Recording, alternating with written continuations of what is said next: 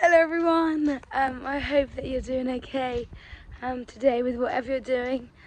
Do something fun today, do something that you enjoy doing, because that is just so important for everything in every aspect of your life. I am right now on a little walk. I actually love walking so much, it's like one of my favourite things. And I've just got back from all of, I guess, the Christian festivals and camps and all the different things that happen in the summer. And I don't know whether if you've been to any, or Big Church Day Out or Tabor's 10 that I've just got back from, because all these festivals are honestly amazing. I encourage you to go to them next year if you can, because they're honestly incredible. And I had this revelation a couple of years ago. It's in Matthew 3, so if you have a Bible near, go open it. It's Matthew 3, it's right at the end of Matthew 3. And this is where Jesus is baptised, and he's baptised by John the Baptist, and he goes down, and as he comes up, the heavens opened, and God speaks to Jesus, and he says, this is my son who I'm well pleased with.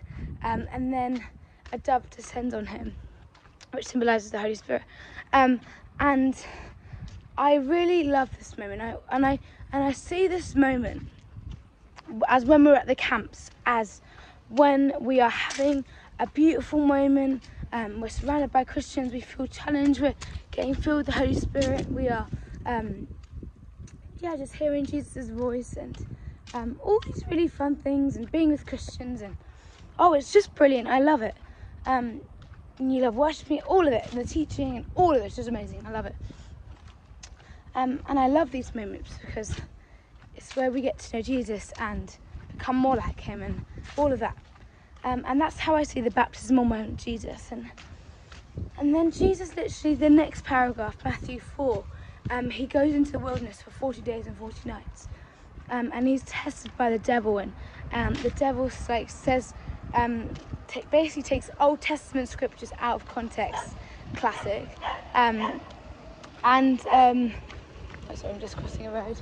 And he basically tests Jesus on, basically saying, like, if you're the Son of God, make these stones into bread, and all these like funny little things.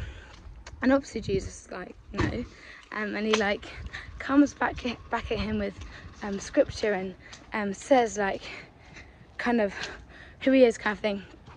And I kind of see this moment, this testing, this wilderness, as kind of when we leave those camps a little bit, where we kind of get back into the normal life, and get back into the normal stuff.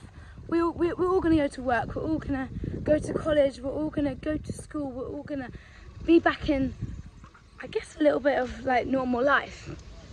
And I just want all of us to be aware that we're going to have days when we're going to kind of have doubts. And doubting's not a bad thing, because it shows you what you want to believe in. But we're going to have moments where we're going to process things, work things out, and kind of those days where it just feels a bit dry. I feel a bit disconnected from Jesus, and I want you to know that that's totally fine. Like, faith is a journey, faith is up and down. But I want to say some things of, like, when you're in those moments, read your Bible when you don't feel like it. Like, that's really, really important, to just stay in Jesus, like stay in what he says about you, stay in his truth. And because when you have that, like, it doesn't matter what happens, because you're grounded. And I think being in a Christian community, being part of a church that loves you for who you are, where you feel loved and seen, I think that's so important in a church, where if you feel seen and loved in a church, it doesn't matter how good or bad the preach is, it doesn't matter the worship, it doesn't matter, because you feel seen and loved. And I just, that's so important to like get stuck into community, and just like have some moments in your day where you can be with Jesus.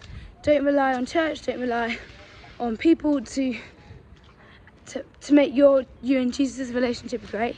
You know, Jesus is a lifestyle, so just have moments, maybe wake up 15 minutes before you would normally wake up and talk to Jesus, like pray about your day, like he loves that, and he wants to get to know you and have a relationship with you. You know, Christianity is not religion, it's a faith, it's a relationship, it's getting to know Jesus as a friend and not a judge. Or I know that Jesus is kind and he's fair and he's just, so just come and get to know Jesus, and he loves you and he sees you. But know that when you're in this wilderness season, like just draw near to Jesus, and he will draw near to you. But he loves you, I love you, and have a great rest of your day, and I'll see you very soon. Bye.